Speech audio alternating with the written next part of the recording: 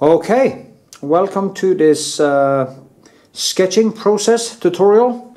It is actually an old sketch. I started on it in 2012 or 2013, and I think it was 2012, and I've just been hanging around with a lot of other sketches I did at that time. I've been working a lot with other stuff and I just never finished it. But it's quite beautiful, and the sketch is very rough right now. As you can see, it's just built like a gazelle, basically. It is 2.2 meters, and the segment starts out with a lecture about love, actually, and I did that actually because I was totally in love with this girl for some strange reason. But you know, falling in love is a strange thing. Anyway, so this is the first sketch. It's not so good quality because I didn't film with HD quality back then. I was in the beginning when I posted YouTube videos. And my other channel was also hacked and destroyed, so this is a repost. On this channel I'm just reposting all my old videos and new videos. So please give it a thumbs up, leave a comment and share it with your friends. Really be helpful if you do. There will also be a shorter voiceover segment at the end of the video, where I show you some of the sketches and I do a voiceover. So I'm gonna put a hyperlink in the description to that segment so you can see it. And hopefully this passes through with the music and everything, and yeah, without any issues with YouTube and copyrights and stuff like that. So hope you enjoy.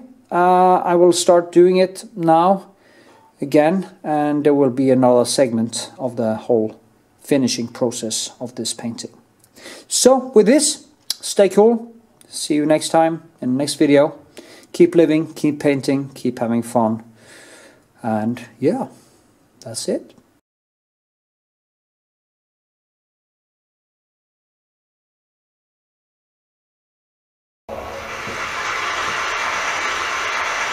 I'd like to talk today about the two biggest social trends in the coming century and perhaps in the next 10,000 years.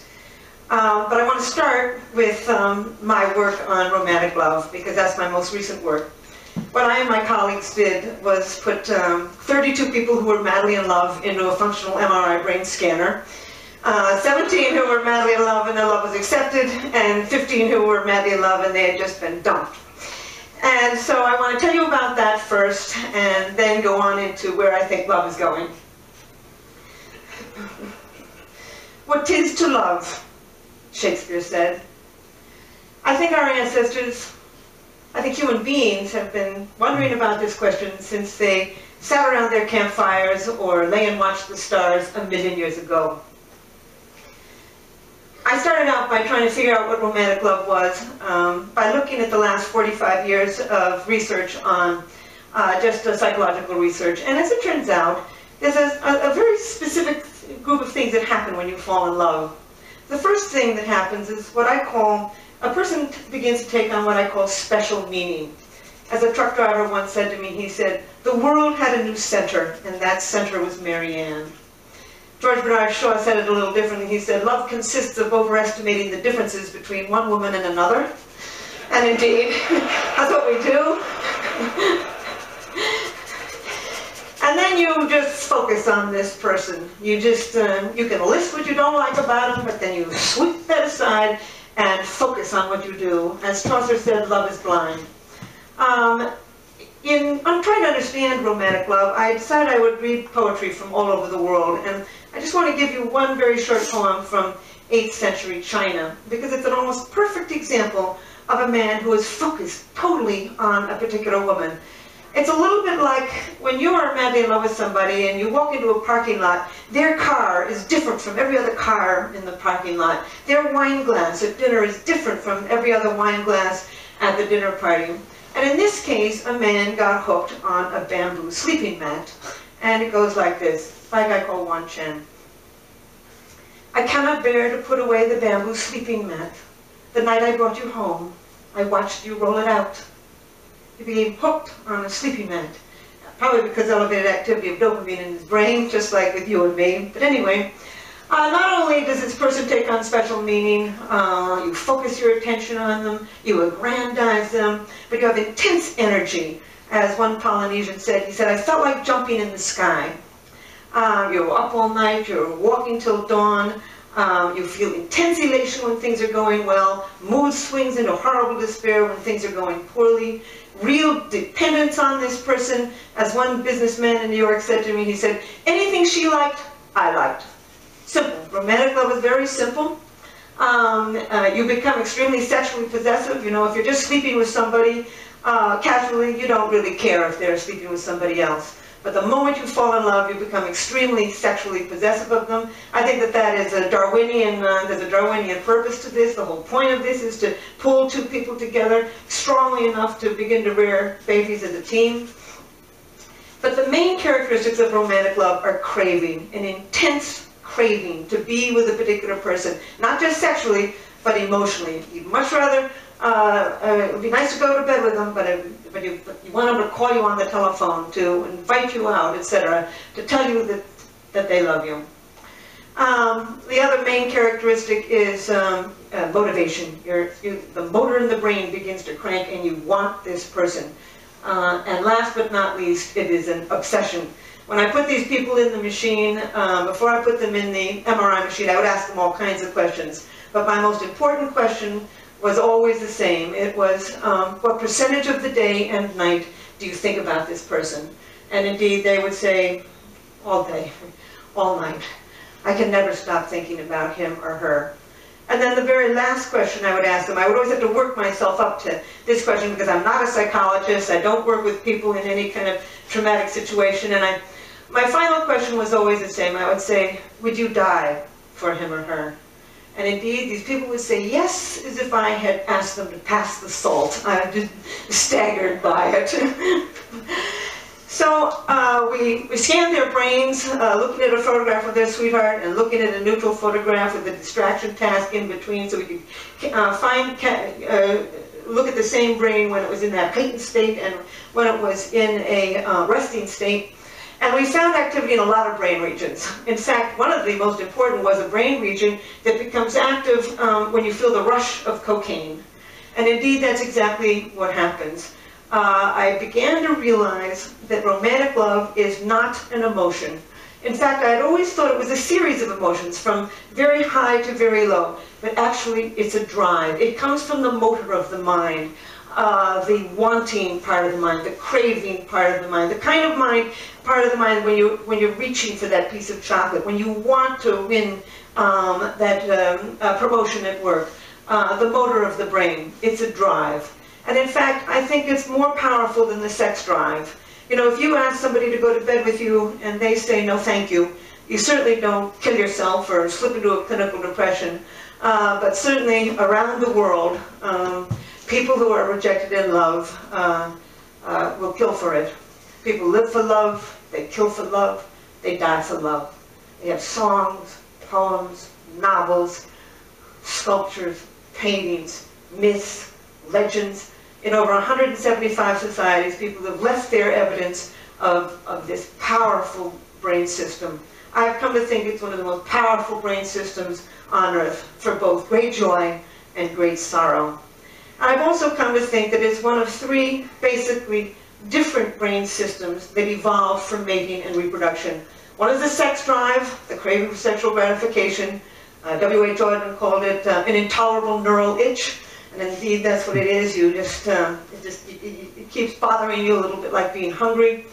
The second of these three brain systems is romantic love, that elation, obsession of early love. And the third brain system is attachment, that sense of calm and security you can feel for a long-term partner. And I think that the sex drive evolved to get you out there looking for a whole range of partners. You know, you can feel it when you're just driving along in your car. It can be focused on nobody. I think romantic love evolved to enable you to focus your mating energy on just one individual at a time, thereby conserving mating time and energy.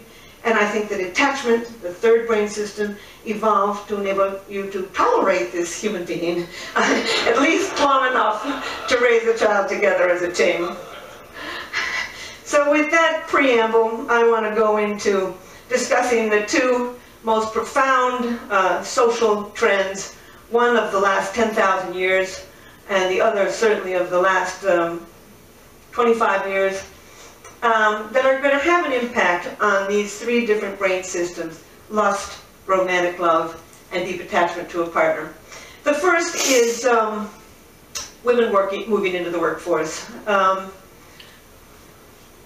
I've looked at 130 societies through the demographic yearbooks of the United Nations, and everywhere in the world, except for actually 129 out of 130 of them, women are not only moving into the job market, sometimes very, very slowly, but they're moving into the job market and they're very slowly closing that gap between men and women in terms of economic power, health, and education. It's very slow. For every trend on this planet, there's a counter trend. We all know of them. But nevertheless, the old Arabs say, the dogs may bark, but the caravan moves on. And indeed, that caravan is moving on. Women are moving back into the job market. And I say back into the job market because this is not new.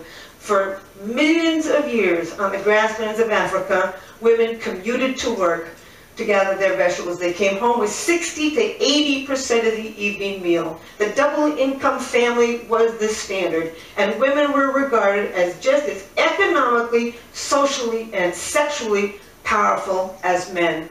In short, we're really moving forward to the past. Then women's worst invention was the plow. With the beginning of plow agriculture, men's roles became extremely powerful. Women lost their ancient jobs as collectors, but then with the Industrial Revolution and the Post-Industrial Revolution, they're moving back into the job market. In short, they are acquiring the status that they had 1,000,000 years ago, 10,000 years ago, 100,000 years ago. We are seeing now one of the most remarkable traditions in the history of the human animal. And it's going to have an impact. I generally give a whole lecture on the impact of women on the business community. I'll only just say a couple things and then go on to sex and love. There's a lot of gender differences. Anybody who thinks men and women are alike simply never had a boy and a girl child. I don't know why it is that they want to think that men and women are alike. There's much we have in common, but there's a whole lot that we do not have in common.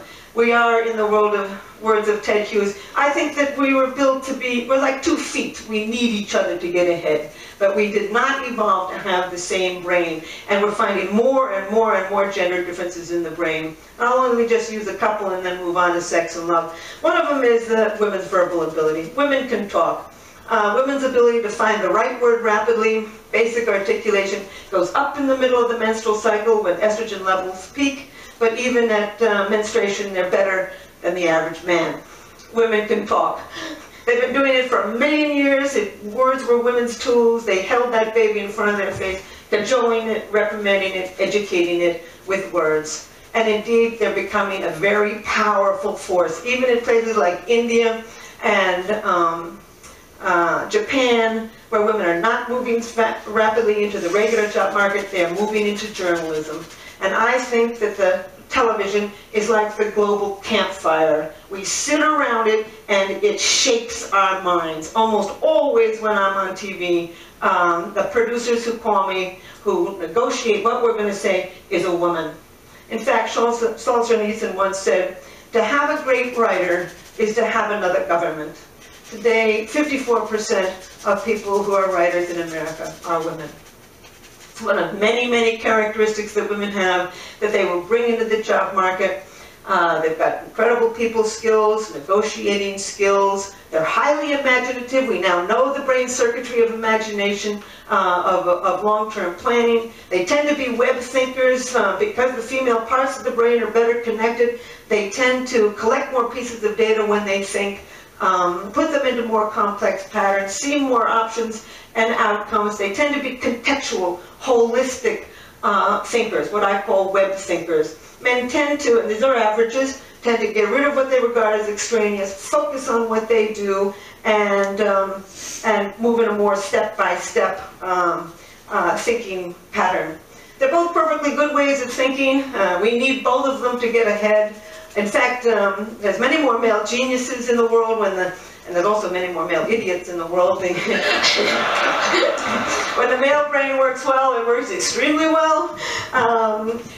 What I really think that we're doing is we're moving towards a collaborative society, a society in which the talents of both men are becoming understood and valued and employed. But in fact, women moving to the job market is having a huge impact on sex and romance and family life.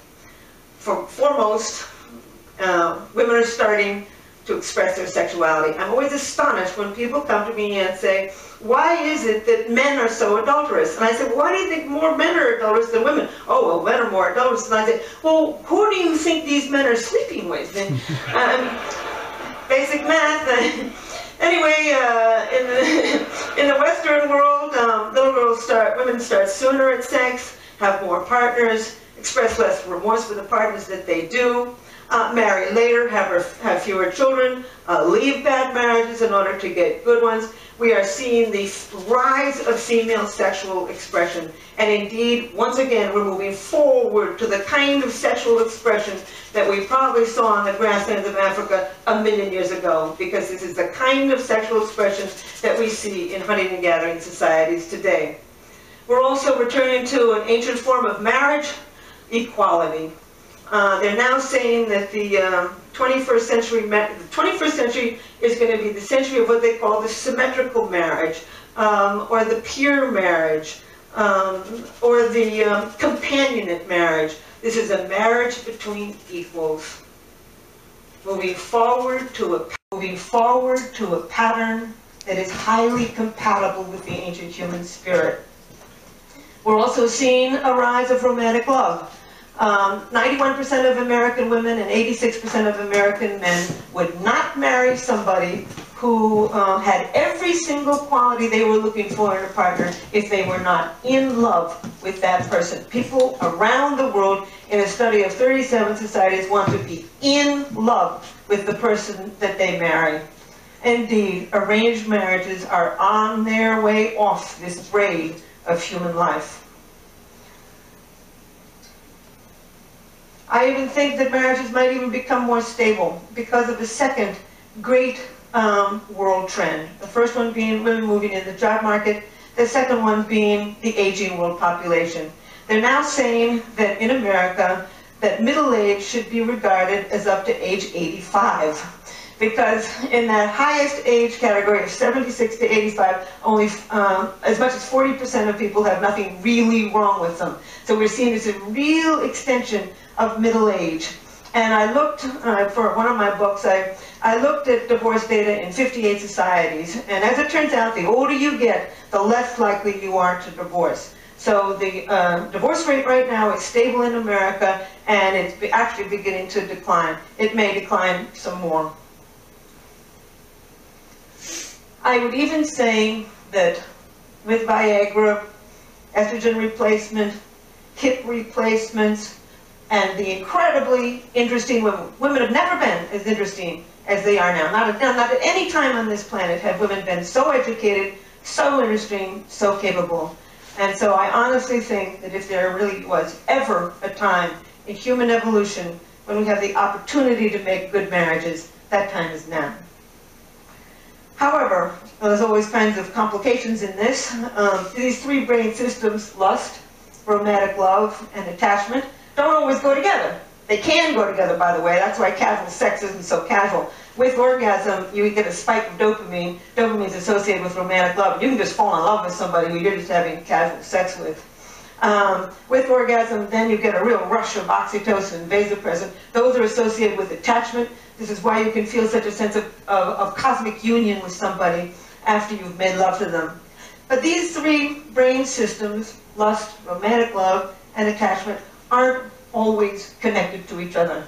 You can feel deep attachment to a long-term partner while you feel intense romantic love for somebody else. while you feel the sex drive for people unrelated to these other partners. In short, we're capable of loving more than one person at a time. In fact, you can lie in bed at night and swing from deep feelings of attachment for one person to deep feelings of romantic love for somebody else. It's as if there's a committee meeting going on in your head as you are trying to decide what to do. So I don't think, honestly, we're an animal that was built to be happy. We're an animal that was built to reproduce. I think the happiness we find, we make, and I think, however, we can make good relationships with each other. So I want to conclude with two things. I want to conclude with a worry. I have a worry, and with a wonderful story. The worry is about antidepressants. Over 100 million prescriptions of antidepressants are written every year in the United States. And these drugs are going generic. They are seeping around the world. I know one girl who's been on these antidepressants, serotonin enhancing, SSRI, serotonin enhancing antidepressants, since she was 13. She's 23. She's been on them ever since she was 13. I got nothing against people who take them short term when they're going through something perfectly horrible and they want to commit suicide or kill somebody else. I would recommend it. But more and more people in the United States are taking them long term. And indeed, what these drugs do is raise levels of serotonin. And by raising levels of serotonin, you suppress the dopamine circuit. Everybody knows that. Dopamine is associated with romantic love. Not only do they suppress the dopamine circuit, but they kill the sex drive. And when you kill the sex drive, you kill orgasm. And when you kill orgasm, you kill that flood of drugs associated with attachment. The things are connected in the brain, and when you tamper with one brain system, you're going to tamper with another. I just simply saying that a world without love is a deadly place. So now, thank you. I want to end with a story, and then just a comment. I've been studying romantic love and sex and attachment for 30 years. And I'm an identical twin. I'm interested in why we're all alike. Why you and I are alike, why the Iraqis and the Japanese and the Australian Aborigines and the people up the Amazon River are all alike. And about a year ago, an internet dating service, Match.com, came to me and asked me if I would design a new dating site for them. I said, I don't know anything about personality. You think you got, I don't know, you think you got the right person? They said yes. It got me thinking about why it is that you fall in love with one person rather than another. That's my current project. It will be my next book. There's all kinds of reasons that you fall in love with one person rather than another. Timing is important. Proximity is important. Mystery is important. You fall in love with somebody who's somewhat mysterious, in part because mystery elevates dopamine in the brain, probably pushes you over that threshold to fall in love. You fall in love with somebody who fits within what I call your love map, an unconscious list of traits that you build in childhood as you grow up. And I also think that you gravitate to certain people actually with somewhat complementary brain systems, and that's what I'm now contributing to this. But I want to tell you a story about, to illustrate, I've been carrying on here about the biology of love. I want to show you a little bit about the culture of it too, the magic of it. It's a story that was told to me by somebody who had heard it just from probably a true story. It was a graduate student I'm at Rutgers, and my two colleagues, Art Aaron is at SUNY Stony Brook, that's where we put our people in the MRI machine. And this graduate student was madly in love with another graduate student. And she was not in love with him. And they were all at a conference in Beijing. And he knew from our work that if you go and do something very novel with somebody, you can drive up the dopamine in the brain and perhaps trigger this brain system for romantic love. So he decided he'd put science to work, and he invited this girl to go off on a rickshaw ride with him. And sure enough, I've never been in one, but apparently they go all around the buses and the trucks, and it's crazy, and it's noisy, and it's exciting, and he figured this would drive up the dopamine, and she'd fall in love with him. So off they go, and she's squealing and squeezing him, and laughing, and having a wonderful time. An hour later, they get down off of the rickshaw, and she throws her hands up, and she says, "Wasn't that wonderful? And wasn't that rickshaw driver handsome?"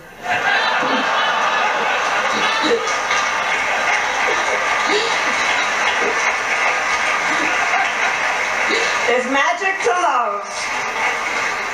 But I will end by saying that millions of years ago, we evolved 3 basic drives: the sex drive, romantic love, and attachment to a long-term partner.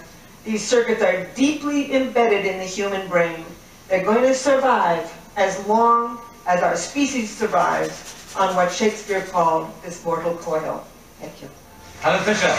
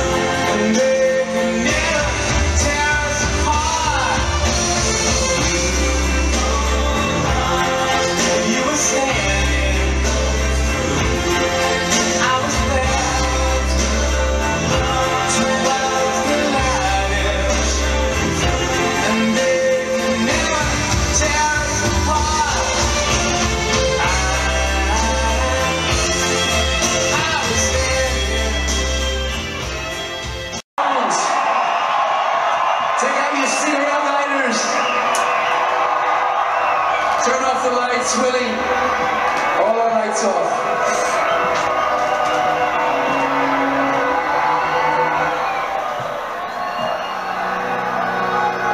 Look at the stars, look how they shine for you,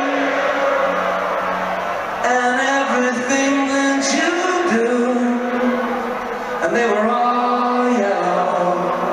I came along, I wrote a song for you, and all the things that you do, and it was called yellow. Your skin, oh yeah, it's skinnable. Turn it to something beautiful. Do you know?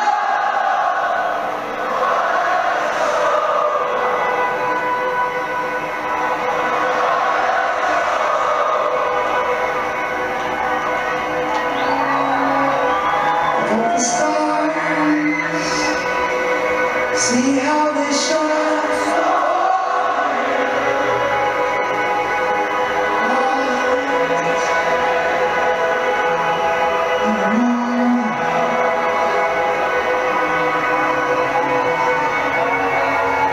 There's our little planet spinning around the sun.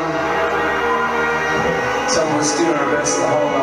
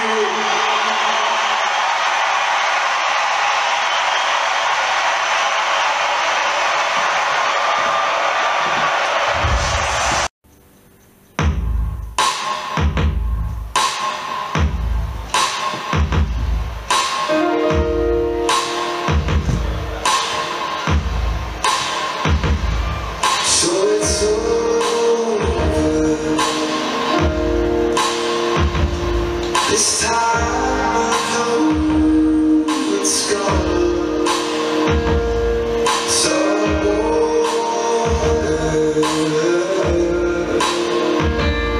It takes too long.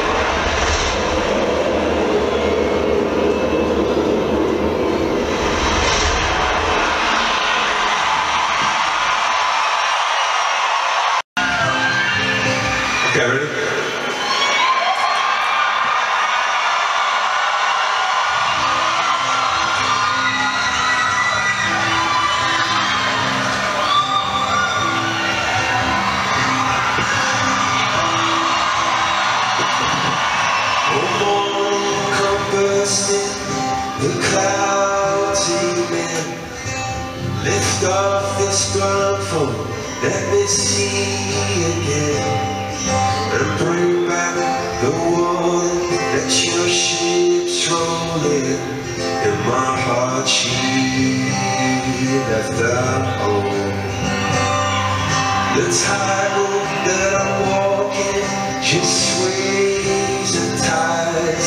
The devil as he's talking with those angel's eyes, and I just wanna be there when the lightning strikes and the saints go marching in and sing slow.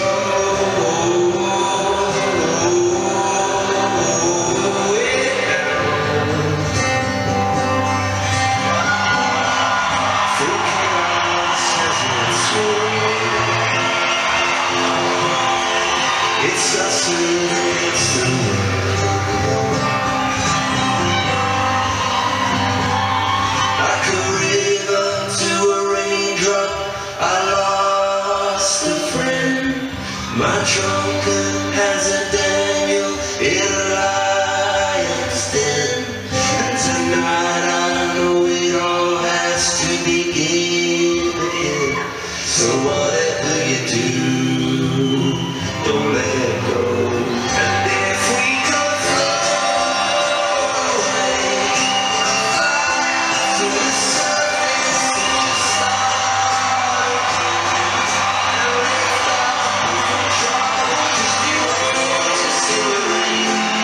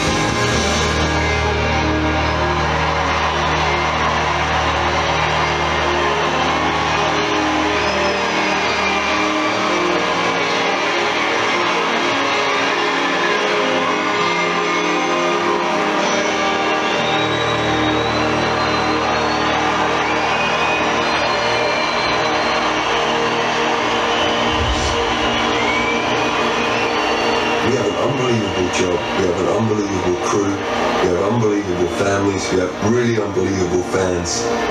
And so our job as a band is to try and become unbelievably good, and we're trying our best. I would love it if in 20 years I would look back on this and think, oh, that's when I feel like we start to become really good, or it's like the beginning of a good patch for us where we start to really be free and not worried about the people that don't like us, but really grateful for the people that do, and trying to make colourful music that they like and we like, where it's just freedom of expression. You know, I see this tour as like the last kind of shackles being thrown off of being worried about what anyone thinks. Through the course of Malo Zalato, I'd say that as a band we're functioning better than we ever have. We've been through all the breakups and addictions and arguments and financial disagreements and Phil not being here for a bit, or not working properly together in the studio, or falling out about which hours someone likes to work. So we're a very private band. We don't tell anyone very much. We definitely don't tell anyone about all the darker side of things, because we don't really believe in that rock and roll cliche myth thing. You know, we feel like everyone in the world, whether you work in a biscuit factory or the White House, there's things going on and struggles and issues, and just because you're in a band doesn't make that any more glamorous. Or, do you see what I'm saying? So we don't tend to focus on the negatives, but of course, like everyone else, negatives come up, but we're really lucky that we've worked out how to deal with them and help each other through them and come out the other side a bit stronger. It's wonderful. It's that chemistry that people are coming to see as much as anything else. Because at the end of the day, that's what makes a band special. You're not prodigiously talented musicians, you're not virtuosos, but you have a chemistry that no one else in the world has. So you don't fuck with it. It's by learning to sort of pick each other up, I think it feeds back into the music and into the concert in a really positive way. Sometimes it's overwhelming, like, you know, the fact that we are having the best time as a band this far in. And we have a lot of ideas about how to make the concert even better and get better songs, and at the moment there's kind of an understanding between the five of us of how we each function, and it's really amazing. It's like when people who've been married for 70 years tell you, oh, you just got to work really hard at it and it'll get better. And you're like, what does that mean? Well, we're starting to kind of understand that every time we have a crisis we sort of tighten up again and move on. So in that sense, we're so blessed to have a band, because it's sort of always fixing itself. Everything feels possible when it's really so exciting to go to work every day.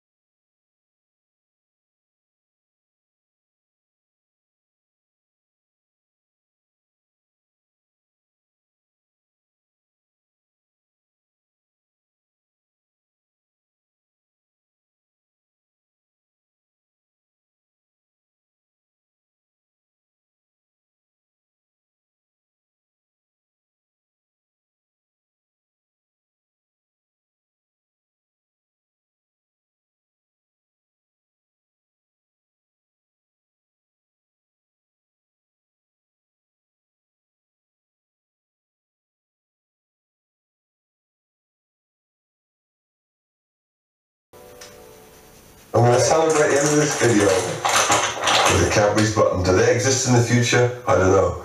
Me watching back this video outtakes. Are you still eating buttons in the year 2032? Or have they come up with some new kind of space food chocolate thing which you just inject through your nostril without the calories but with all the taste and flavour of that crunchy button you're about to hear now? Cheers.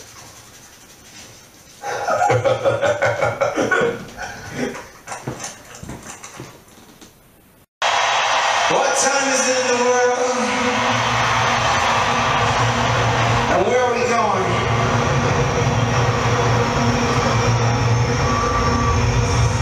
Hong Kong? Sydney? Dublin? Sao Paulo?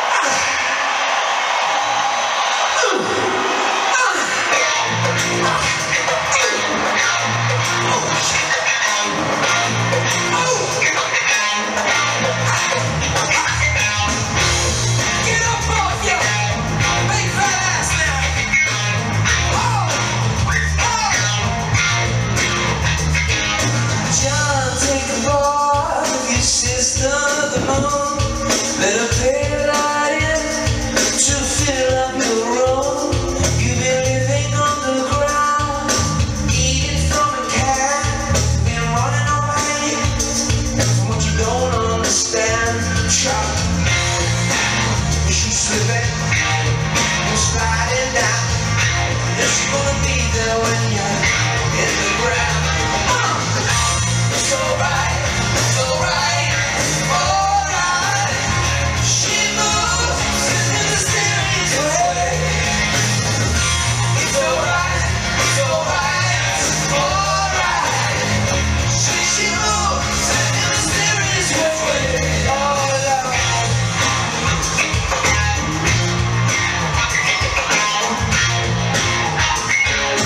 John, take a dive with your sister in the rain.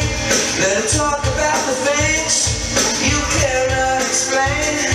To touch is to heal, to hurt is to steal.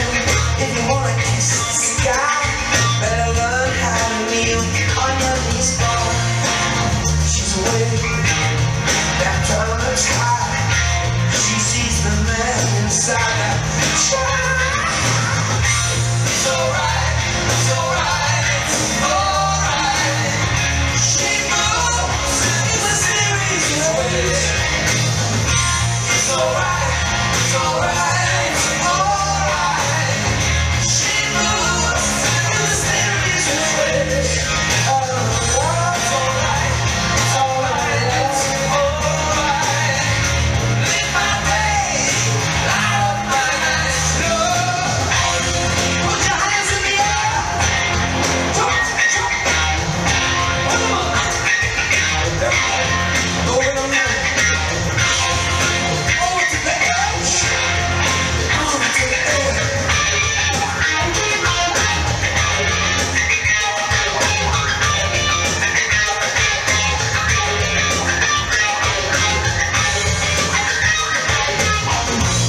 One day you look back and you see where you were. How about this stuff while you can stand there and not move on this moment. Follow this feeling. It's alright, alright. She moves in mysterious ways. It's alright, alright. She moves in mysterious ways.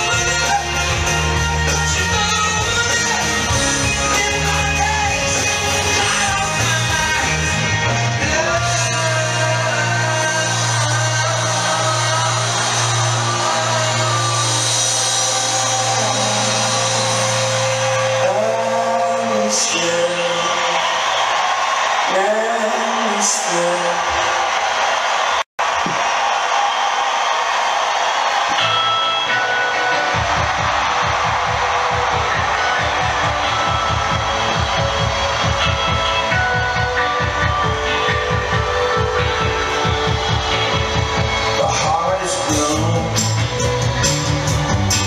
It shoots up through the stony ground. There's no room, no space to rent in this town.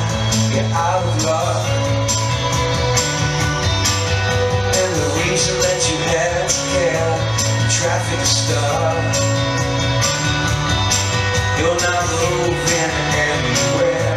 You thought you found 3 friends to take you out of this place. Some folks give a girl and a hand.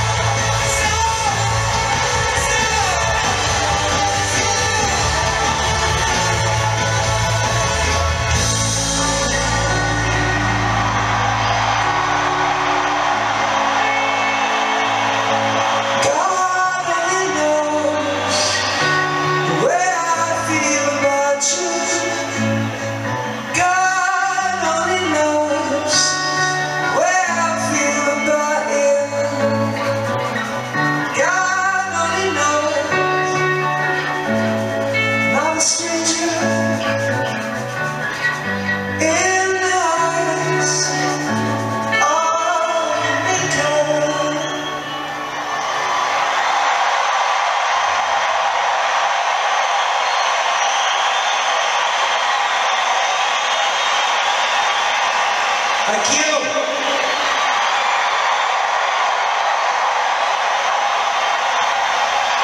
Thank you.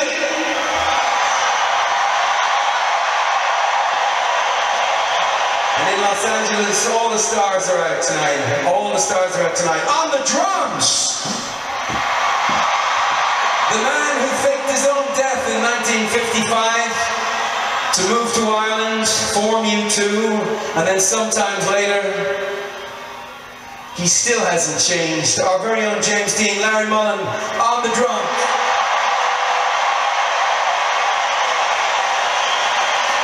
To my left, none other than Clark Gable, the Red Butler of U2. Suave, sophisticated, frequently gone with the wind, and he clearly couldn't give it down, my dear. Adam Clayton on the bass guitar.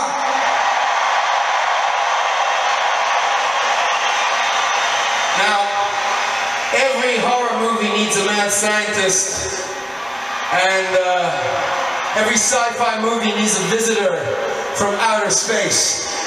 And ours is just to my right.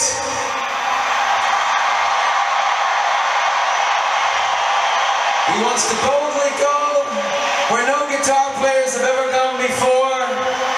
He's Mr. Spock to us, he's the Edge to you. On guitars and everything else.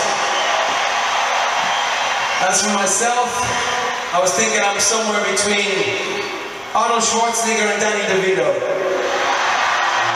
The little bit of Dennis Hopper thrown in.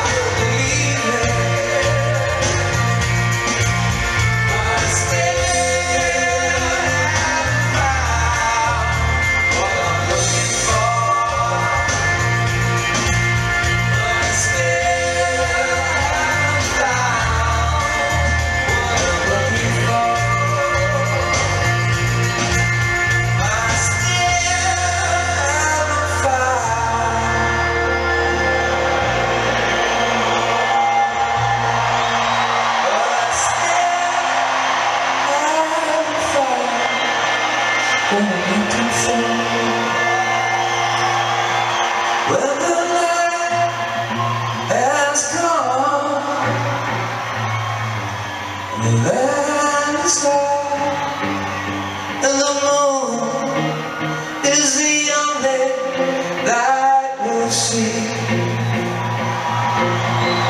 No, I won't be afraid. No, I won't.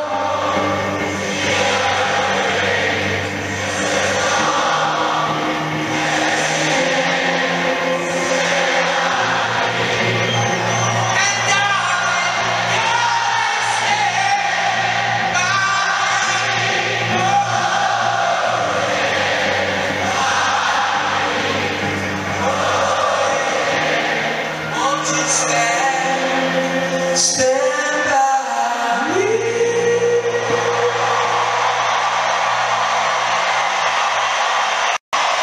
And the moon is the only thing we're walking on.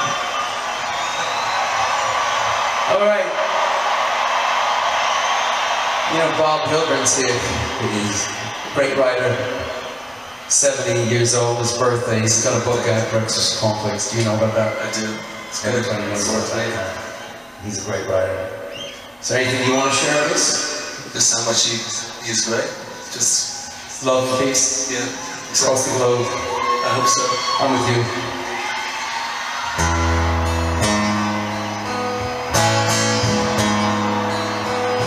The Zen Presbyterian. Doesn't speak much, but when he does,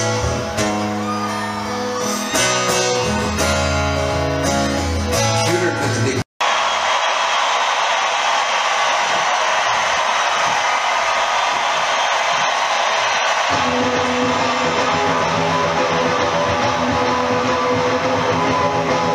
Let's make some noise. We got old songs. We got new songs. We got songs we can barely play. We got a spaceship. But it ain't going nowhere without you. I know a girl who's like the sea. I watch you change it every day for me. Oh yeah.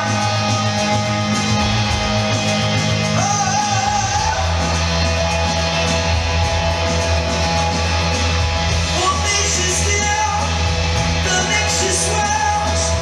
In the universe, in her seashells. Oh yeah.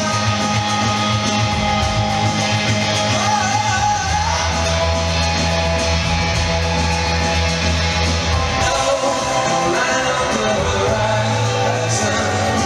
No line. No line on the horizon.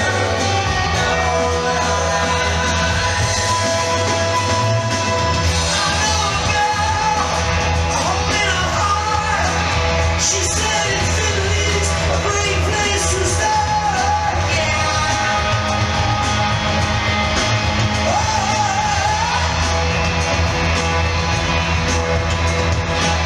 So there's a rubber mine, it's not linear.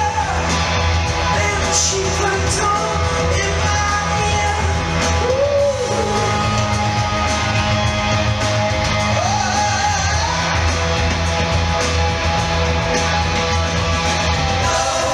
Line on the horizon.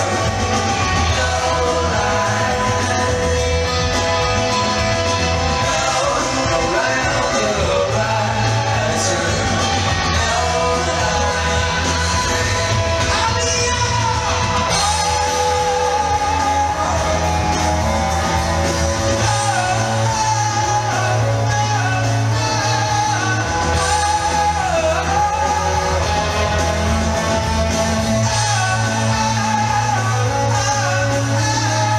Songs in your head, all now on my mind. Put me on pause. I'm trying to rewind and replay. Every night I have a same dream. I'm hatching some plot, scheming some scheme. Oh yeah.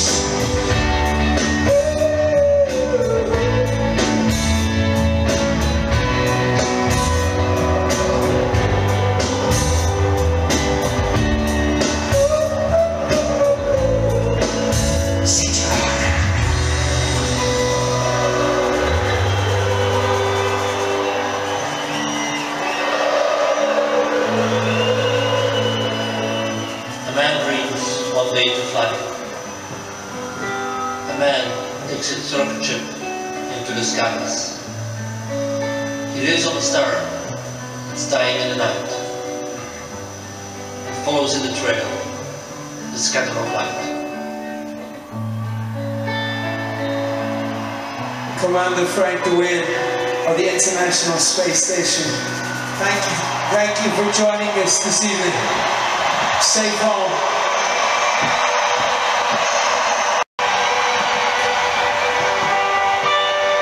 It was a beautiful sunrise on that morning in the holy city of Fez in Morocco. Two birds flew into our little realy. And we wrote this song. It's called Unknown Caller. For a chorus of voices. Chorus of voices.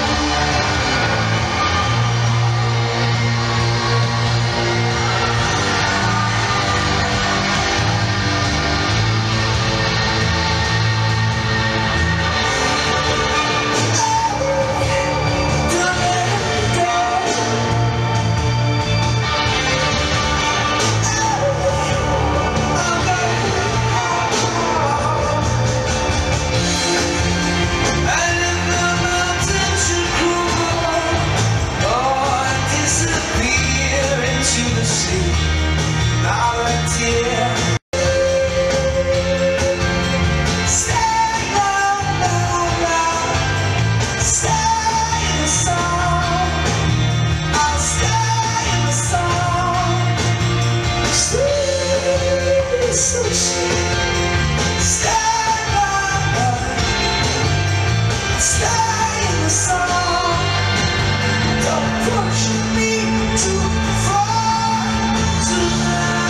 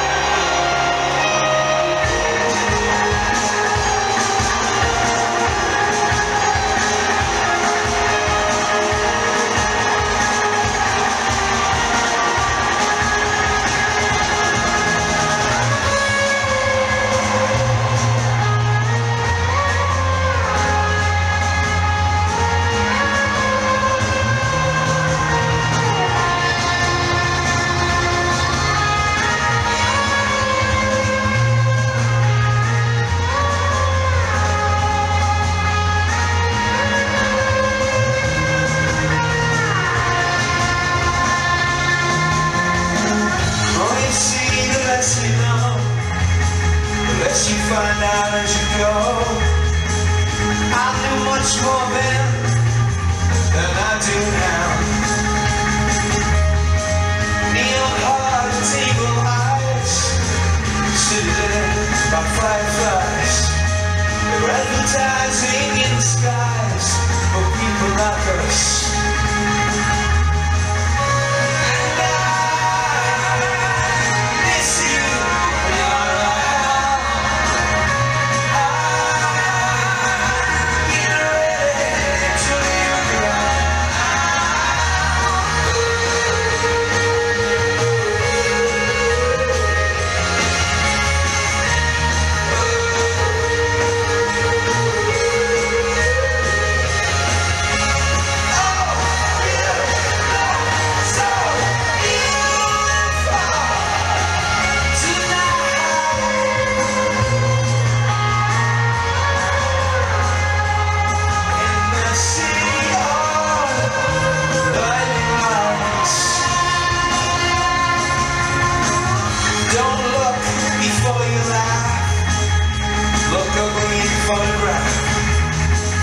Flashbulbs, purple irises, camera can't see. I've seen you walk unafraid, seen you in the clothes you make. You see the beauty inside of me. What happened to the beauty I had inside of me?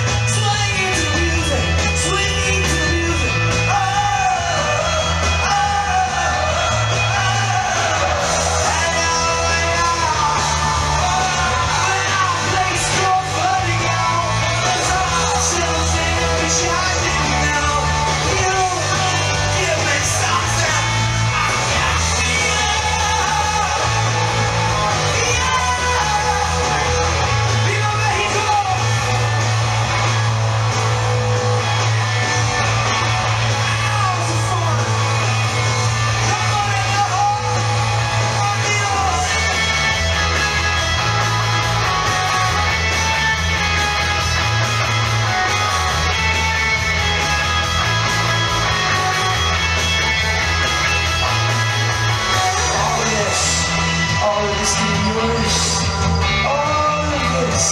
All of this can be yours. All of this can be yours.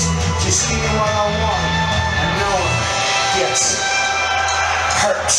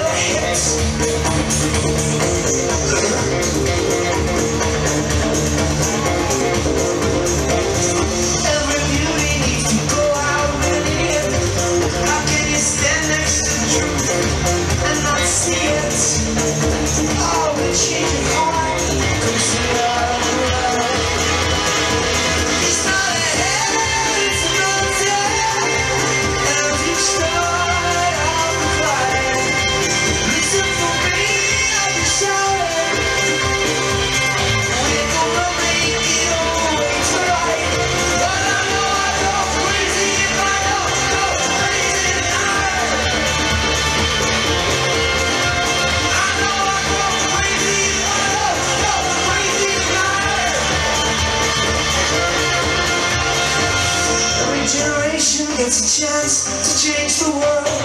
Be the nation that won't listen to your boys and girls. Cause the sweetest melody is the one we haven't heard. Is it true that perfect love drives out all fear? The right to be ridiculous, something I hold here. Ah, the changing heart comes slow.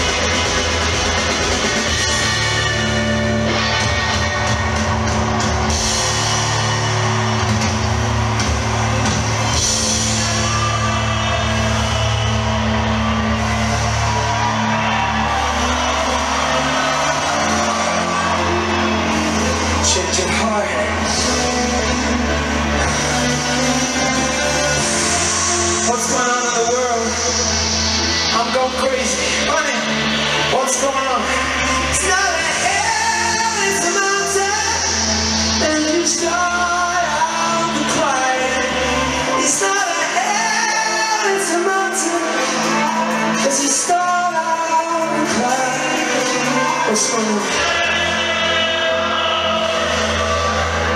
Can you hear us?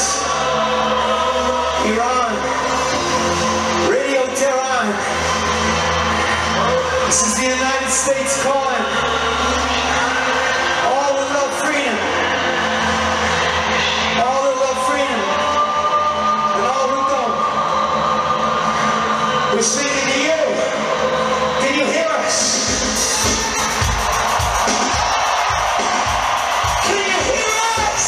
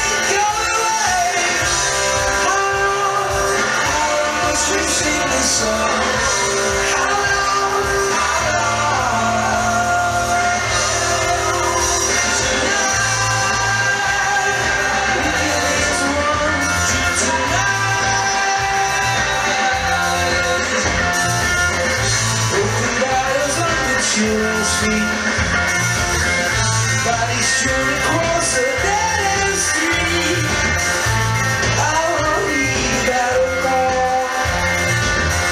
Puts my back up, I'm knocking my against the wall. Sunday, bloody Sunday. Sunday, bloody Sunday. Sunday, bloody Sunday.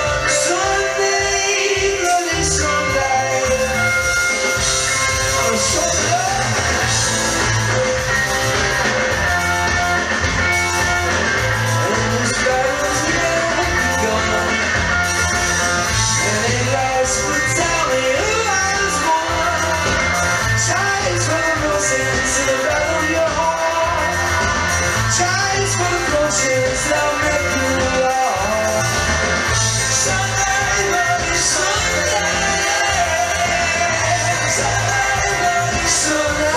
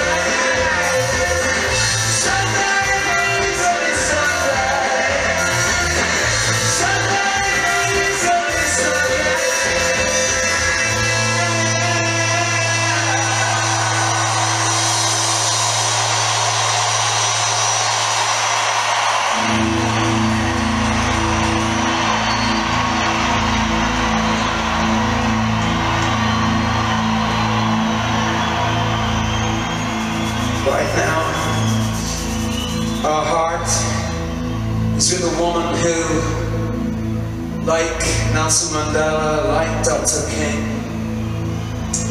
like the non-violent revolutionaries in the jails of Iran, a woman who has been peacefully campaigning for equality and freedom in her native country of Burma.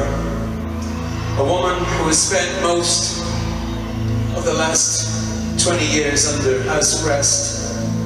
Her name is Aung San Suu Kyi, and we would like to send a message of love from the people of Los Angeles all the way to Burma.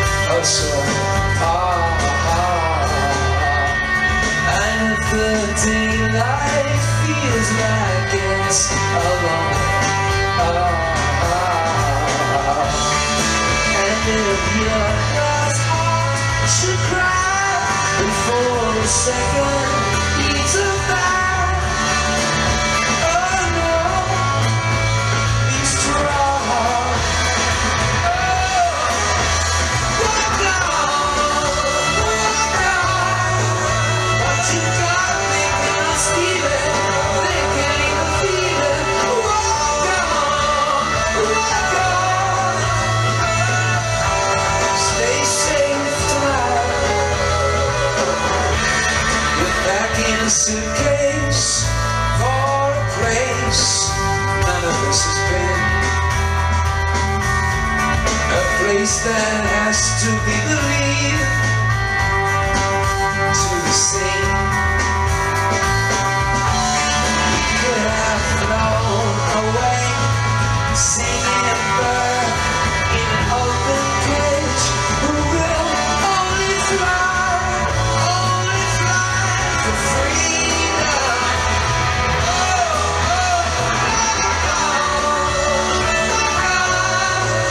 What you got thinking tonight?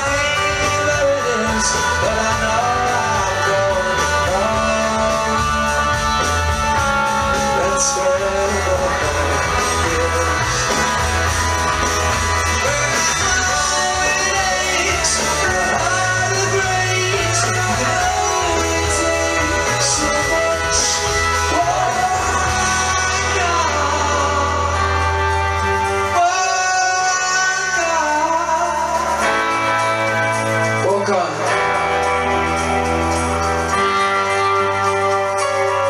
The rose bowl, lift her up.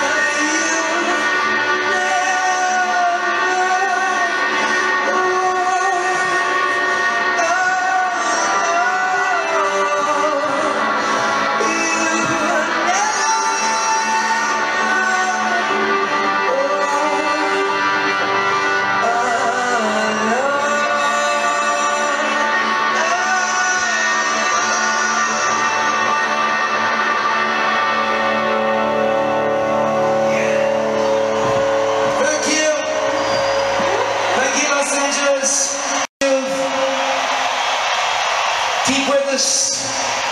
We're only warming up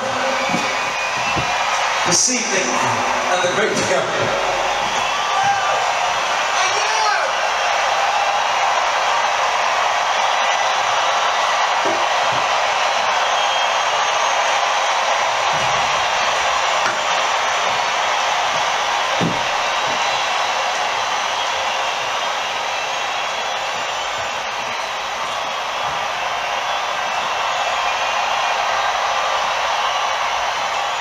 The same people who marched for civil rights in the United States are the same people who protested apartheid in South Africa, who are the same people who worked for peace in Ireland, and are the same people who fought against debt slavery in the Jubilee year 2000, who are the same beautiful people that I see when I look around this place tonight in 360 degrees. We are those people. We are the same person. Because our voices were heard, millions more of our brothers and sisters are alive, thanks to the miracle of AIDS drugs and malaria drugs. They will be doctors, they will be nurses, they will be scientists who will live to solve great problems. Yes, there are many obstacles. Of course, there are always roadblocks in the way of justice. But God will put a wind at our back and a rising road ahead if we work with each other as one.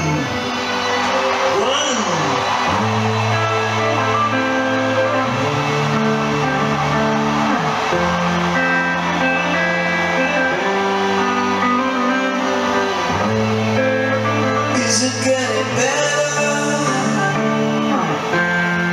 Do you feel the same? Will it make it easier now?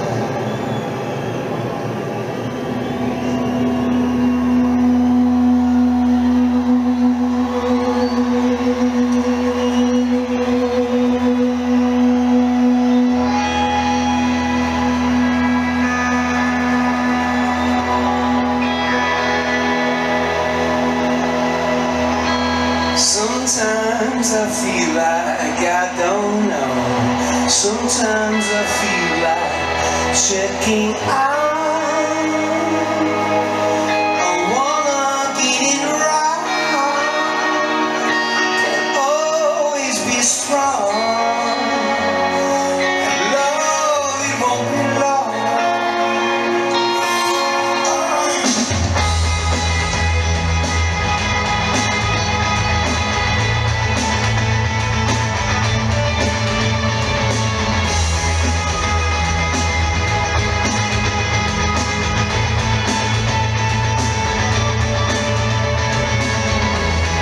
Sugar, don't you cry. Hey child, wipe the tears from your eyes. You know I need you to be strong. And the day is dark as the night is long. I feel like trash, you make me feel clean. I'm in the black, can't see or be seen. Baby, baby, baby, right now.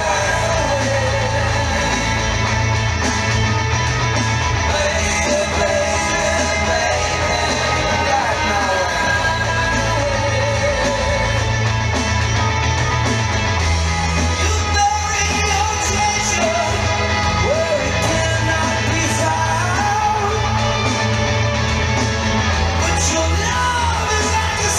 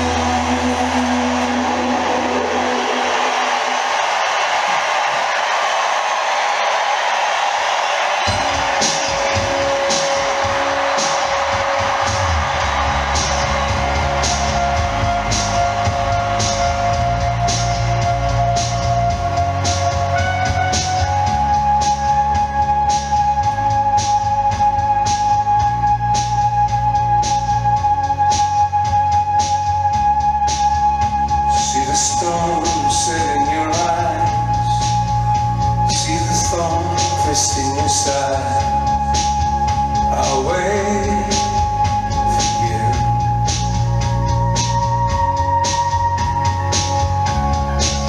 Sleight of hand and a twist of fate. A bed of nails, she makes me wait. And wait without you. With or without you.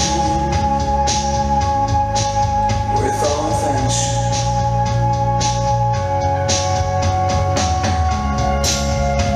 Through the storm we reach the shore. You give it all, but I want more. And I'm waiting for you. With or without you. With or without you. I can live. With or without you. Yeah, yeah.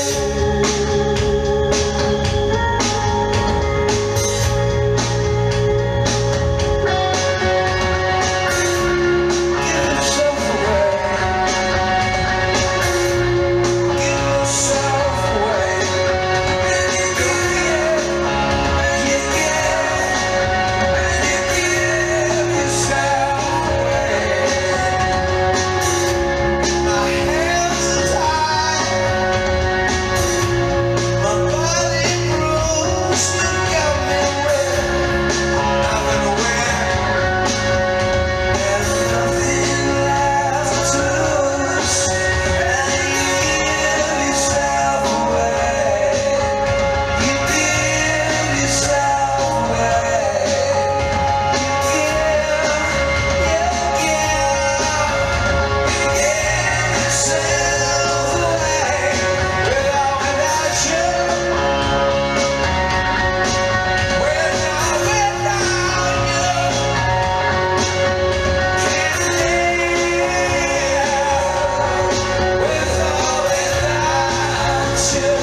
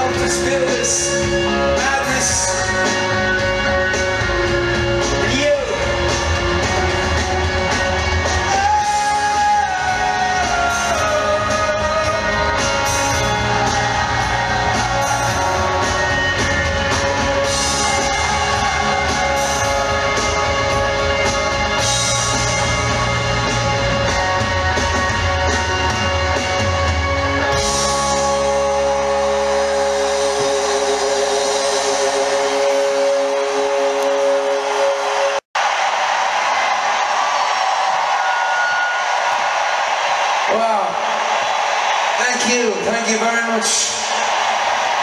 Thank you all. right now, wherever you're watching in the world, we're just going to turn the Rose Bowl into the Milky Way. So it's a little magic trick. Here we go. You can turn out my light, Willie Williams. God bless you. Well done, Alistair.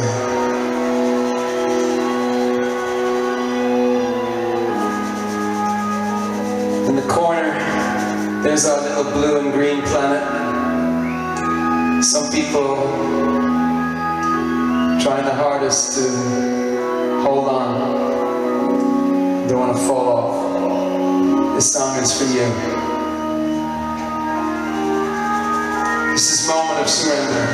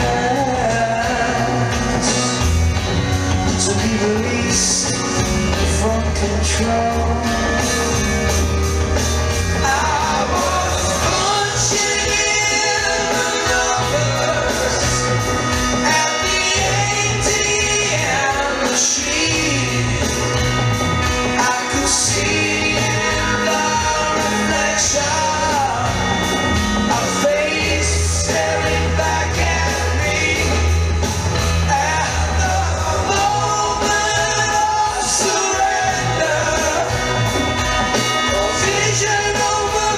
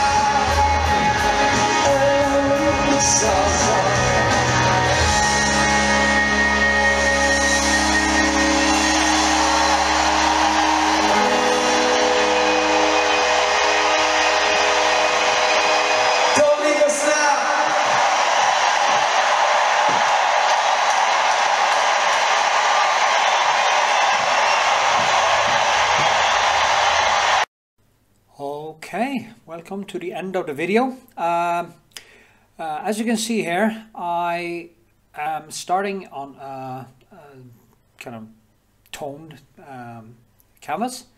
I also start with the face first, and I just put in points and I try to get it as correct, the first face as correct as I can. Then I start building all the other things around it. I almost use the pencils here as I would use charcoal or pen or whatever, and I just keep on adding the different objects from that point.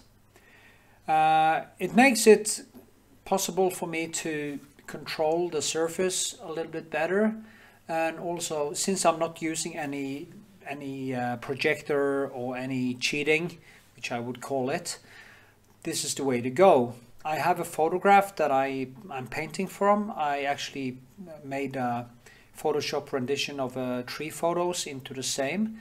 The painting is going to be called Tress, just she is her 3 times, and there was some theater group she was in that had the name Tress back then. And as you see, I just keep on building and building. I always start with the light areas of the face, and then I let the toned canvas in the background be the shadows for a while, and then I start adding colors also in the shadows. So that's how I do it, as you can see here. And it's all brushwork. I just keep on basically hammering on until I fill in all the blanks. In this one, I'm gonna get the scripture in the newspaper. I'm gonna do a lot of detail, and it's 2.2 meters big, so it's gonna be a challenge, but I just love a challenge. I love to push myself, and this one will be really one where I push myself. Also because I was actually in love with this girl, and when I'm painting it now, I will actually start feeling some of the same feelings again. And that's a strange thing, actually, such a long time ago. When you really fall, it never really goes away. So yeah. Anyway, hope you liked the video. If you want to support my channel, you can go to PATRON, sign up for $5, and I guess I'll see you in the next video. I will also be your mentor if you sign up for a $5. And you can also add me on Facebook. There will be a link in the description. So with this, I see you in the next video. Stay cool, keep painting, keep happy, stay alive.